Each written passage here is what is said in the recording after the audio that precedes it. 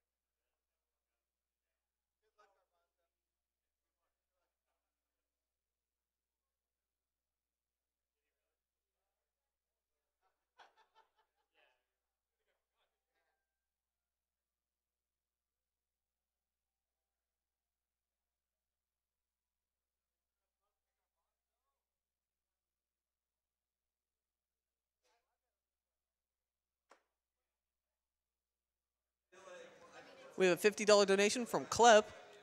Parker, get me pictures of Spider-Man.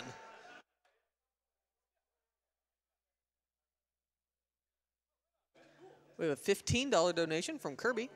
Good luck, Koal. Sorry I'll miss your Baldur's Gate run tomorrow, but at least I caught the worst Spider-Man game ever made.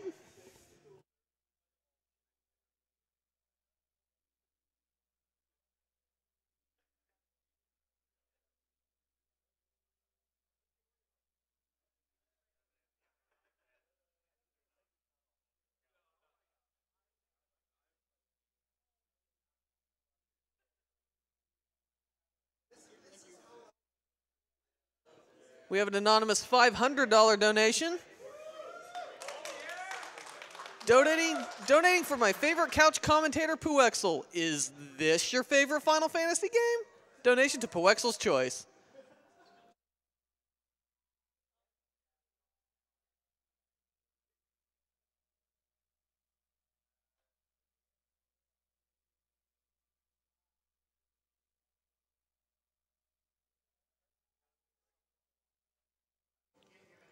We have a $15 donation from Space Coyote. I just spent nearly 12 hours flying home from AGDQ. Dare I stay up watching Awful Block instead of going to sleep? Anyway, Rosa should be named Clage.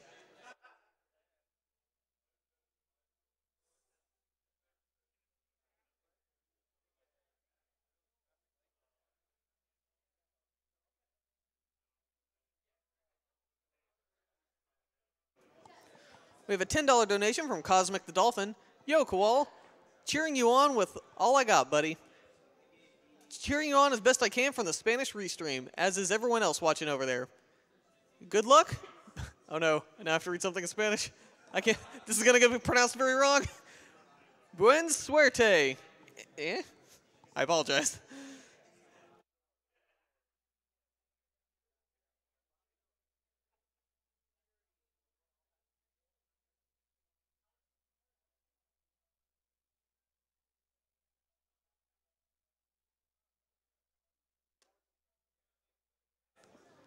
We do have some upcoming incentives. For Secret of Evermore, we can name the boy and his dog. In Dishonored, you can kill or save Sam. Also for Secret of Evermore, you can have Metasigma sing the Lobotomy Chicken song. I was just shown what that was, and it's bizarre. So if you want to see that, you should donate to that. The bonus game, I Want to Be the Bashi, is currently sitting at $21,787.59 out of $37,500. So we still need a little bit more to get it up there.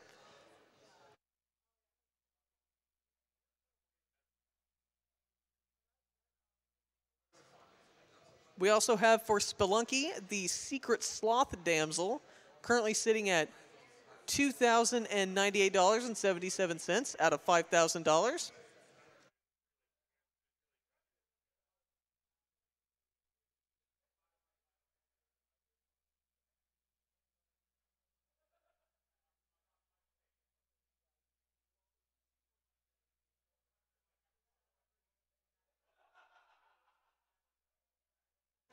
Also, it should be noted that practically every character in Final Fantasy IV has Arby's as some possible name that people have been wanting. So if we could get all Arby's team going, maybe that'll happen. Currently for Final Fantasy IV, the leading name for Palom is JP. The leading name for Tella is Arby's. Leading name for Yang is Happy. Leading name for Rosa is Clage.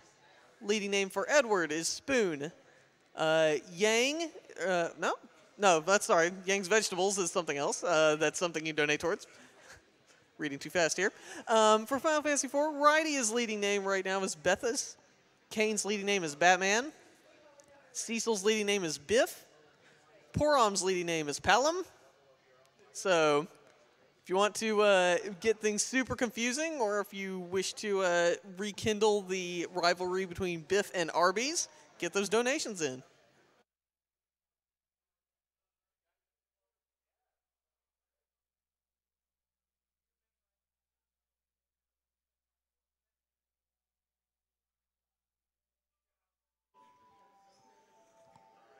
We have a $5 donation from Iggy Zig.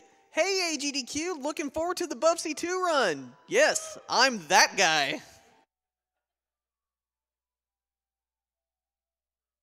Well, you have to wait no longer because now it's time for Bubsy II.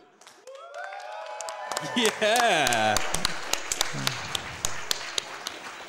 Okay, so basically there's like three, I'm doing the Grand Tour category of this, and I like these controls, so yeah, we'll just start the countdown right now in 5, 4, 3, 2, 1, go.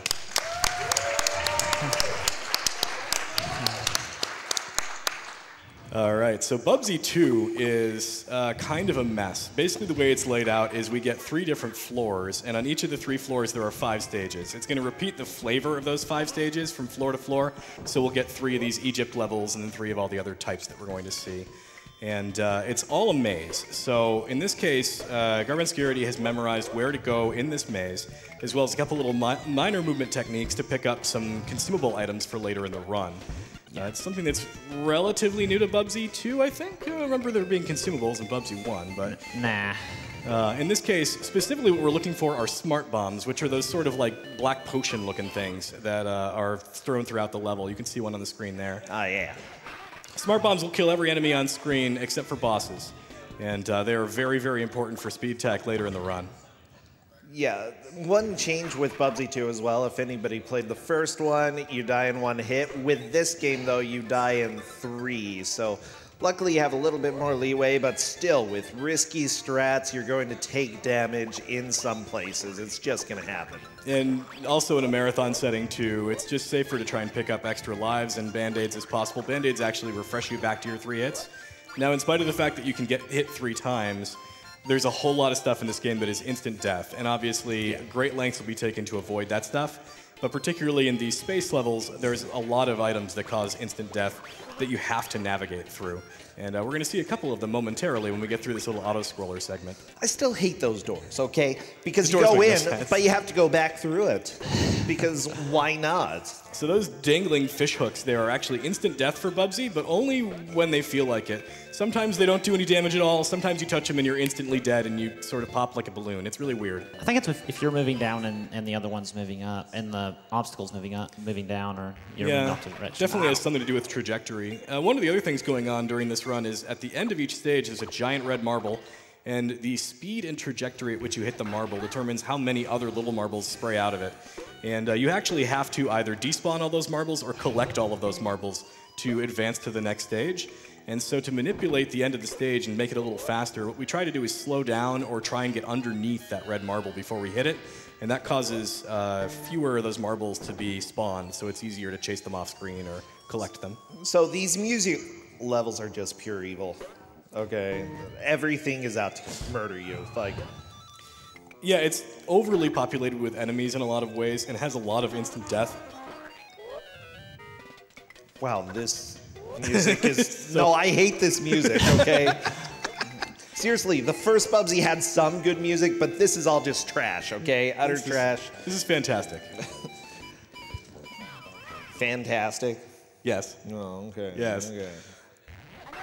One of the things that happened in that stage is garbanzcurity picked up a box with a marble on it. That was a 100 marble box. It's actually something that if you can avoid, you usually try and avoid it, but the platform happened to be the only way that garbanzcurity could land safely. So There are probably faster ways to do that, but I just do that because it just seems fast and consistent, and I just take the time loss. And for marathon safety, too, there's no real reason to avoid it. But the purpose of avoiding marbles, and in particular the marble boxes, is at the end of the stage it counts down, and it's 1 frame per marble collected. So you lose 100 frames for that box, which is like 2¼ seconds or something like that. Something like that. Couldn't you buy smart bombs, though, with them? Nah, marbles aren't used for, like the trading cards that you see are what give you money to buy stuff. Ah, gotcha. Yeah, the marbles really don't do much for you at all, except kind of antagonize you in a speed run. There is a trick for these plane stages. We might be able to see it today, but it involves something that we call plane skip. It's something that I found by accident one morning when I was doing speed runs, and I happened to get it on stream, and I clipped it and watched it a few times, tried to duplicate it. We were able to get it to happen maybe 3 or 4 times since then, which was like 8 months ago. It's extraordinarily rare. It's a frame-perfect, input-perfect trick that involves having the plane turn around at the same frame that it makes contact with the red marble, and it causes 0 marbles, or sometimes 2, to spawn instead of the solid, like, 10-second string of marbles that it spread out. Yeah, it saves a good amount of time, but I don't know. That was a extremely really rare. good medieval one.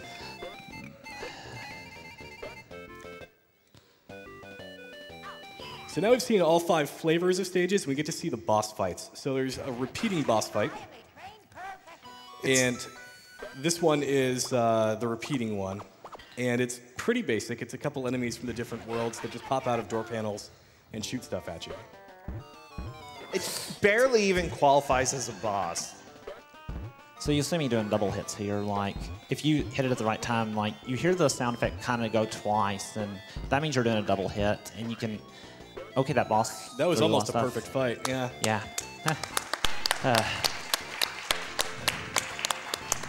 Nice. With the double hits, the absolute perfect fight is only 1 jump fewer than we just saw. So, and we'll get another shot at it, too. garbanzcurity is actually very good at the boss fights in this game, much better than I am.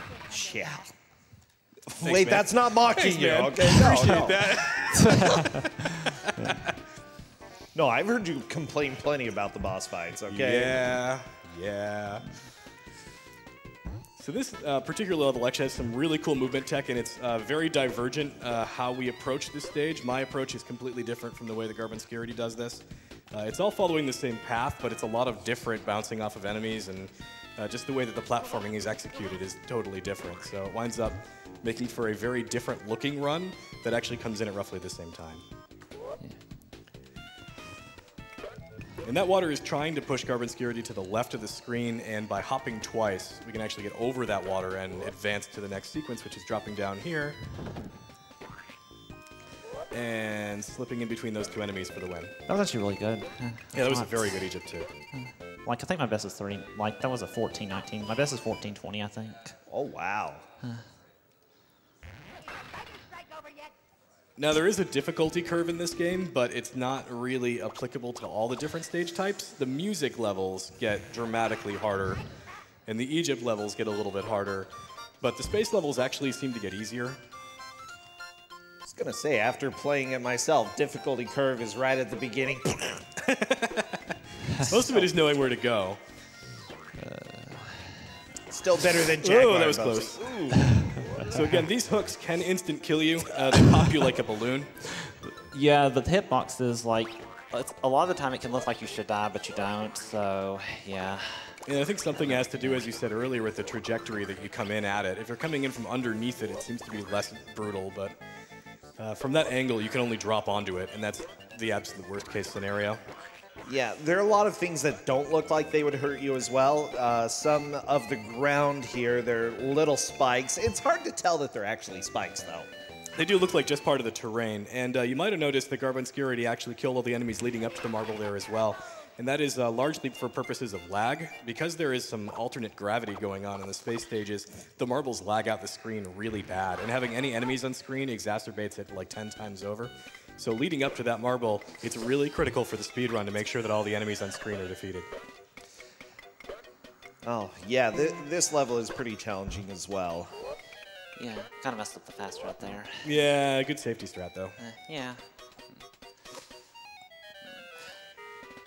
So there's some odd maneuvering that goes into this whole leftward jump, and looks like garbanzcurity nailed it. It's actually really hard to get that bounce into the pipe and have the pipe knock you back down onto the trampoline. Usually what happens is you launch yourself straight up into the air, and you have to wait a few seconds for Bubsy to fall all the way back down. Yeah. And this is where I learned that you can clip through the floor.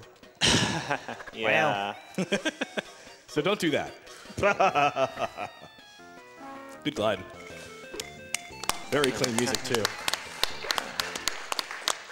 Yeah, garbanzcurity's making this game look real playable, but I promise it's not. I was going to say, with that stage, I would be extremely happy. That was very clean. That was very clean. I unironically think this is a fun game. It's really fun, but it is, like, a mess. No. It's objectively not well put together. I'm going to have a different opinion. This game is not fun, okay? I made my husband play. Oh. Good memories. So you're walking home, huh? Oh, geez. Yeah, all the way back to Utah.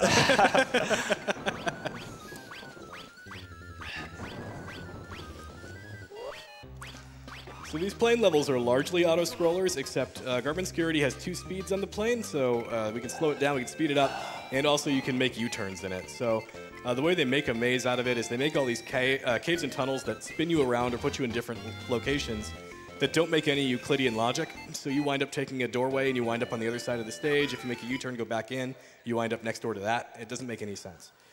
And so trying to figure out which way is the fastest through those stages has become very difficult, because a lot of the times you don't know if you're going to go through a cave and then make a U-turn and come back out. So there's a lot of differing paths you can take in that specific stage. Okay, I'm going to try a risky strat here. It may cause me to die. We'll see. Got part 1. Get it? Get it? Yeah! Nice. That hard. So that's a weird jump. You can do it the fastest by using Bubsy's regular speed jump, which is, I think it's usually the C button on the controller, but garbanzcurity plays it reversed. If you do that and you hold in the button, rather than just tapping it, Bubsy launches himself into the fire, which isn't going to kill him, but it stops his momentum and he falls into the pit 100% of the time. The safest way to do it is using the gliding jump, which has a little bit lower of a trajectory, a little lower velocity. So it's actually slower for the speed run, but it's a lot safer. And garbanzcurity looks like it went for the riskier strat and it paid off. Boss time. Now the bosses take a few extra hits here, so even though garbanzcurity got the double hits, it didn't kill the bosses instantly.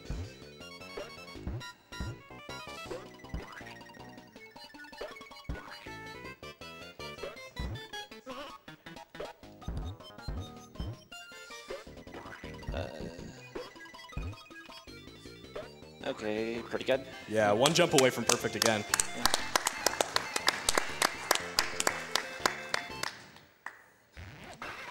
So the 3rd floor is kind of weird. It's actually laid out differently from the other 2 floors, even though it's got the same 5 stages in it. And this stage in particular is really, really bizarre, because in this game there's the East Wing and the West Wing, and this run is the East Wing. The West Wing is actually 14 different levels, and this level. So for whatever reason, they just decided to use this one twice.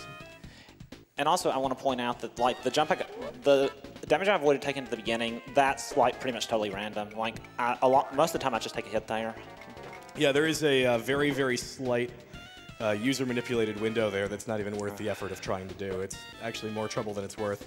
Taking the damage is usually just faster than trying to manipulate things. Yeah.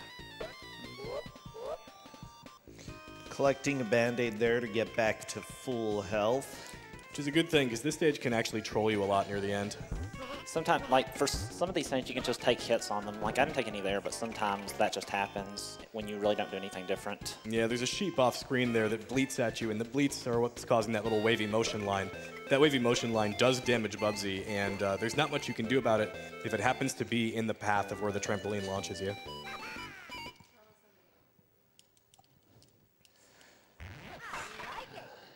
Time for this level. Yes, so this one is what we like to call the run killer. This is the hardest of the music stages in the game. It's got a really odd path to get through it. There's a few different ways that we manipulate the beginning part of the stage differently. Good save on that. That could have been a lot worse. Just get that. It's okay. Oh, there's a man in there. Yeah, that'll help. So I was wanting to not take damage there, but it happened. So we really want a lot of left to right momentum here because of two reasons. One is it lets you glide right over all the enemies safely.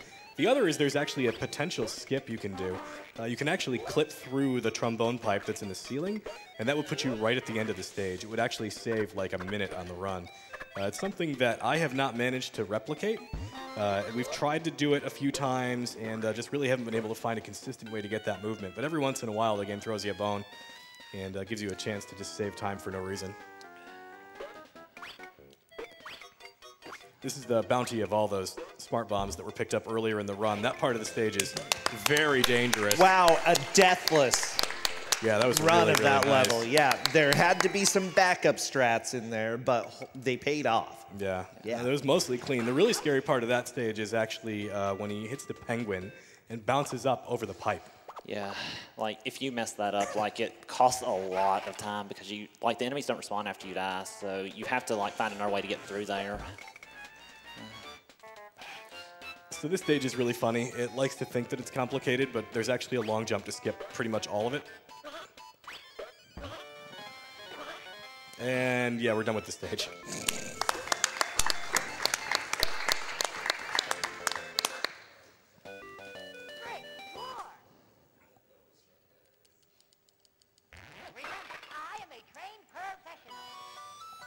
Good job, Bubsy. I'm proud of you.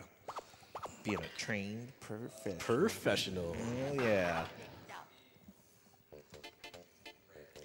So like every great level, this one starts with us going in the door that we started at. Yeah. This drop can be a little awkward sometimes because this guy who shoots green squares at you can shoot squares and knock you back through the floor. And as you can see, you can clip upwards through the floor when you're having the damage animation. And with the gravity altered here, yeah, you go flying higher than you normally would. And dropping back down takes longer, so it can be a huge time waster if he shoots you twice. Thankfully, this door actually puts us right at the end of the stage, so the maze is pretty much overcome immediately. And you see again that garbanzcurity stops on a dime to try and make sure that we're hitting that marble at the end at a very nice low rate of speed and from underneath it. Yeah. It's really dangerous in that stage because the marbles can actually clip through part of the floor on the right-hand side of the screen and get trapped there. And you have to wait for them to despawn, which takes an extra 8 seconds. Another slime mech.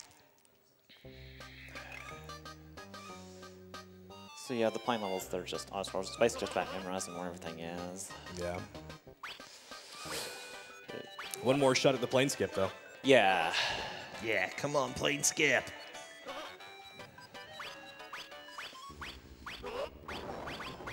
So this is kind of an interesting sequence that we're in here. garbanzcurity had a safety strat to go lower into that room than we usually go.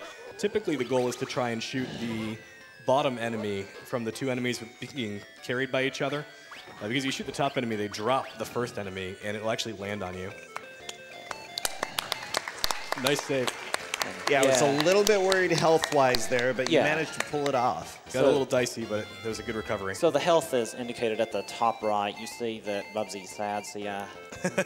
A little panicked, perhaps. But we're coming up on the final boss here, and we'll give you a warning when time is about to happen. But it's going to be after the helmet is knocked off the boss.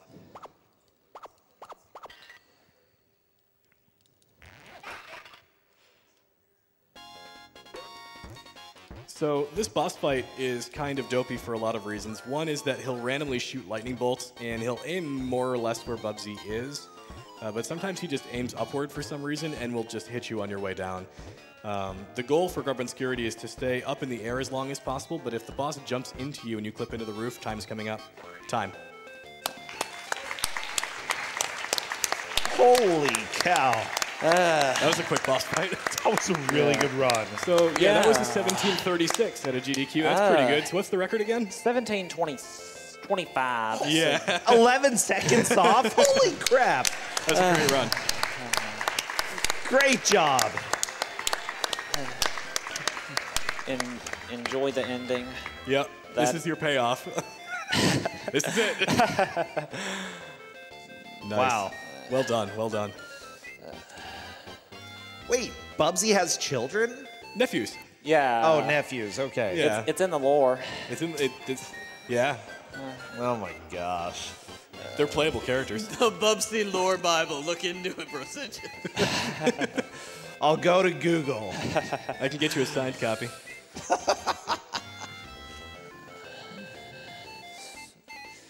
So yeah, I guess with that, that's